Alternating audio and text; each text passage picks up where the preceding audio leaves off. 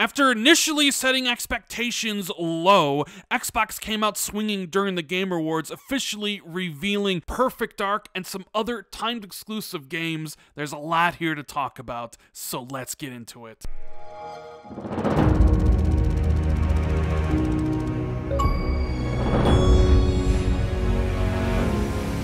What is going on, everybody? It's Randall419, the man with the million, back again with another video. I hope everybody is having a great weekend. If you guys can do me a huge favor, make sure you hit that like and subscribe button, and please hit that notification bell. You'll get notified immediately whenever I drop a video like this. It helps the channel grow, and honestly, I want to thank each and every one of you for the support on the channel lately. It's been amazing. So the Game Awards were yesterday, and Microsoft showed up in a big way, even though they told people to keep their expectations in check. And if you watched my Sunday video where I tried to predict what Xbox would show up with, I actually predicted 3 things right. Perfect Dark was revealed, Master Chief did come to Fortnite, and just like I expected, Xbox ran an ad for Xbox Game Pass. It's kind of funny to go back and read some of the speculation leading up to the event. A lot of it was Xbox has nothing to show, based on Aaron Greenberg's tweet here, where he said, "You will see us and our social handles promoting TuneIn for the Game Awards tomorrow. We hope you support the industry and watch."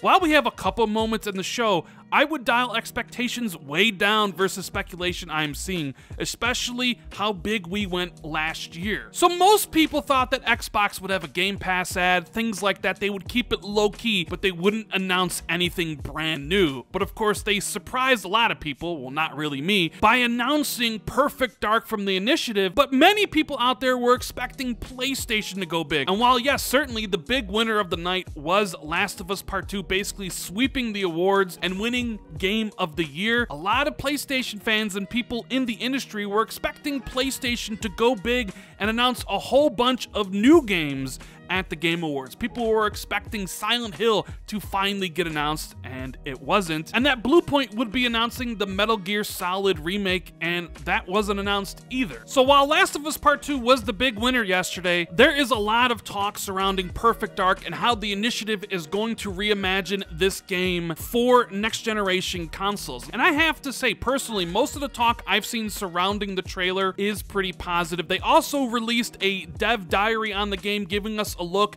and talking about the game kind of in general tones that I'll have linked fully at the end of the video, because we get a good sense of what Perfect Dark is going to be under the initiative. But this is just another game under Xbox's umbrella. When I look at last generation and the lack of games that Xbox was putting out because of the lack of studios it had, well, that's completely changing this upcoming generation. Xbox has 23 studios, so now you can add Perfect Dark to the ever-growing list of projects coming from Xbox Game Studios in the next couple years, like Halo Infinite, Fable, Starfield, Elder Scrolls 6, Avowed, Hellblade 2, Everwild, Forza Motorsport, potentially Gears 6, State of Decay 3, Flight Simulator. The list continues to grow, especially with unannounced titles coming from like Machine Games and Arcane. But in this video, we're going to be talking about all the things that Xbox showed off at the Game Awards, with a focus clearly on Perfect Dark. So towards the very beginning of the Game Awards, after Jeff Keighley gave out the award for Best Performance, which Laura Bailey won for her portrayal of Abby in Last of Us Part 2,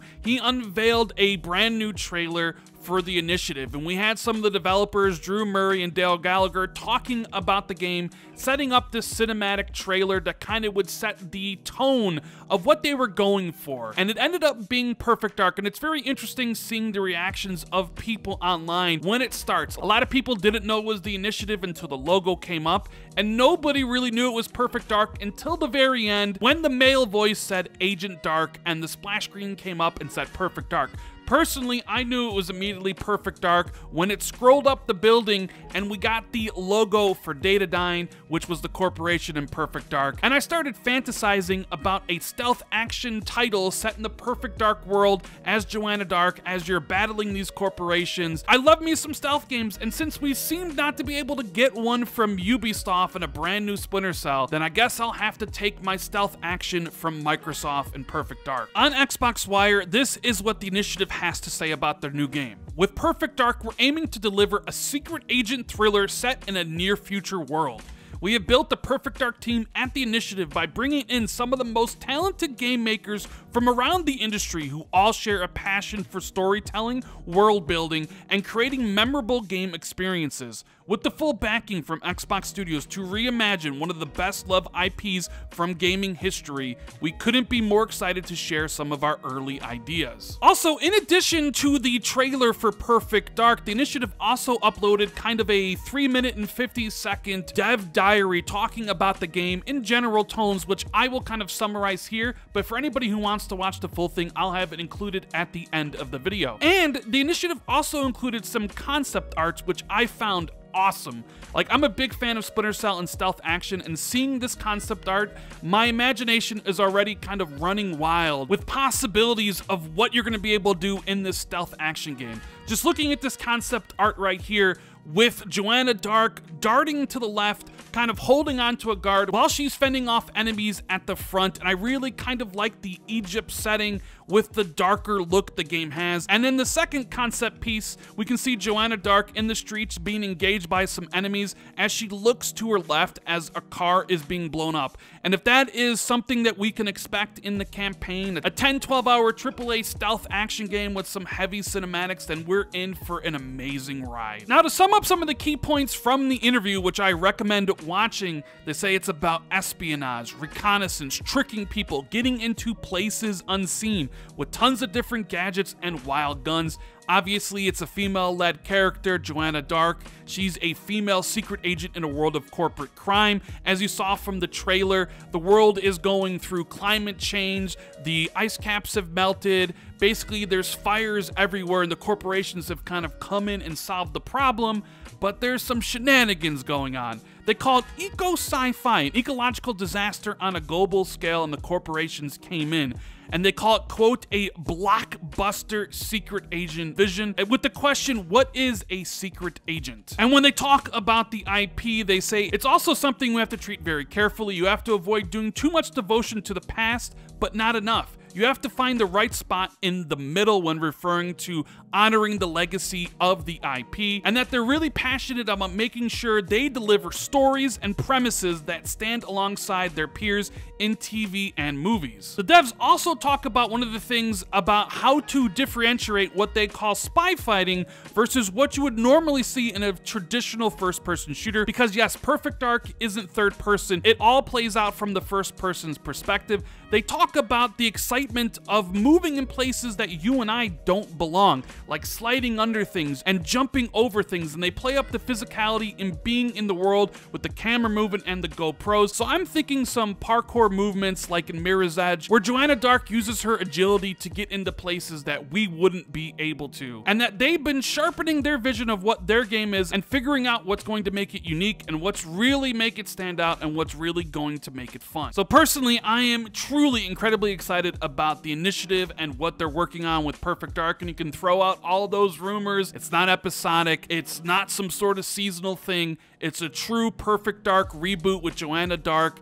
and it's stealth action, and I love me some of that. But Perfect Dark wasn't the last announcement from Microsoft. They still had more to share at the Game Awards with the announcement of a brand new Xbox Series X and S exclusive Ark 2. Yes, Ark 2 was revealed at the Game Awards in an eyebrow-raising trailer with Vin Diesel. Nobody expected Ark 2 to be something that would exist. People thought that Ark would go on forever just like Minecraft was, but no, Studio Wildcard has officially announced Ark 2, and Aaron Greenberg went to Twitter to say that we are excited to be working with Studio Wildcard team on bringing Ark 2 starring Vin Diesel exclusively to the Xbox Series X and S consoles, and that was something certainly nobody could predict. We also got the debut of Xbox timed exclusive Warhammer 40,000 DarkTides gameplay, which was announced at the Xbox Game Showcase in July. Fans got their first glimpse of Warhammer 40k DarkTides gameplay, a visceral 4-player co-op action game set in the Hive City of Terratum and brandishing Fat Shark's signature brutal melee combat. Fans can expect to fight off hordes of enemies in this new Warhammer 40,000 experience launching on Xbox Series X and S in 2021. I gotta say, it did look pretty cool. It reminds me a lot of Left 4 Dead, but set in the Warhammer universe. Can't wait to play this with my buddies in 2021. And just like I thought would happen, Master Chief arrives in Fortnite. As announced at the Game Awards, the Master Chief is the next figure from across realities to join the hunt in Season 5. Starting right now, you can suit up as the Chief in Fortnite and take on your next operation. The Master Chief outfit arrives with the rest of the new Master Chief set, the next addition to Fortnite's Gaming Legends series. Rep the UNSC with the UNSC Pelican Glider, a miniature Pelican carrier, the little Warthog emote, and display a holographic Elite Skull with the trophy of the Chief's exploits, the Battle Legend back bling. But that's not it, there's still more, because Microsoft Flight Simulator is coming to Xbox Series X and S in the summer of 2021. For the first time ever, aspiring pilots on console will take flight in this critically acclaimed simulation. As revealed during the Game Awards, Microsoft Flight Simulator will come to life on Xbox Series X and S this summer. Simmers on the Series X and X consoles can expect the same level of depth as the PC version, allowing you to experience the most authentic and realistic flight simulator we've ever created. And finally, Cyberpunk 2077 comes to Forza Horizon 4. Congratulations to our friends at CD Projekt Red for today's launch of Cyberpunk 2077. We're excited to announce that the dark future of Cyberpunk will also come to Forza Horizon 4 through one of Night City's most iconic cars, the Quadra Turbo RV Tech. This powerhouse has been tearing through the streets of Night City in style like no other, and players can now bring this cult muscle car into Forza Horizon 4 across Xbox Series X and S, Xbox One, and Windows 10. So there you go, guys, everything that Microsoft announced at the VGAs, but clearly it's all about Perfect Dark and the initiative. I can't wait to see what you guys think about the trailer and all the information in the comments below. And if you enjoyed this video, make sure you hit that like and subscribe button, hit the notification bell, share this video out, and please enjoy this dev interview from the initiative talking about Perfect Dark and their vision for the game. Later, guys.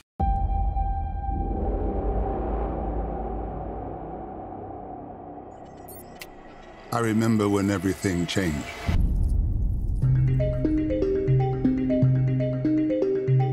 Building a studio from the ground up in a new location takes time.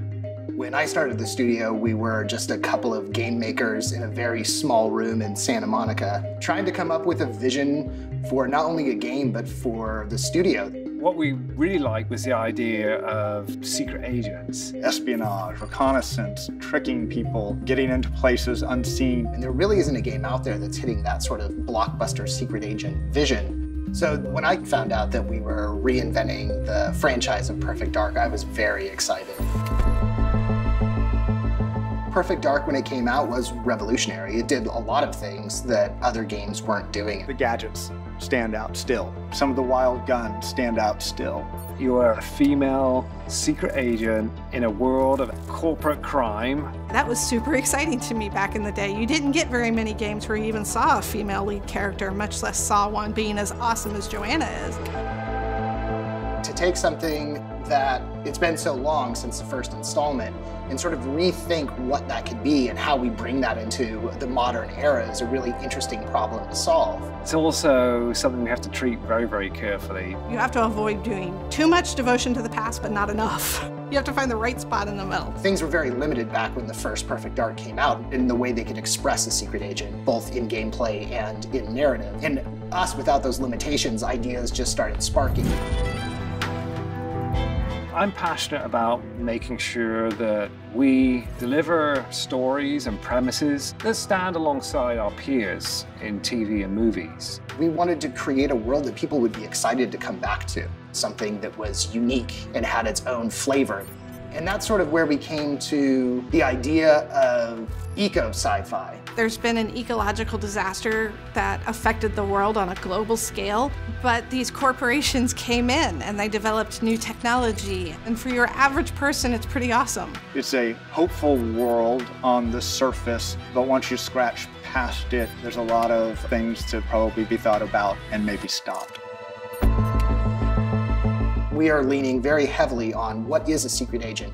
And there's a lot of gameplay diversity that comes into that, and we aren't shying away from that. One of the things we thought about was how to differentiate what we call spy fighting versus what you would see in a traditional first-person shooter. Sliding under things, jumping over things. We really wanted to play up the physicality and being in the world, getting some of that camera movement that we see watching body cameras, GoPros, and trying to get that excitement of moving in places and in ways that you and I don't. We've been sharpening our vision of what our game is and figuring out what is going to make it unique, what's really going to make it stand out, and what's really going to make it fun. We have high expectations for ourselves. We know that fans around the world are excited. I feel like now we actually have the horsepower to go and make this vision that we have for this game come true, and I can't wait to get it in front of players.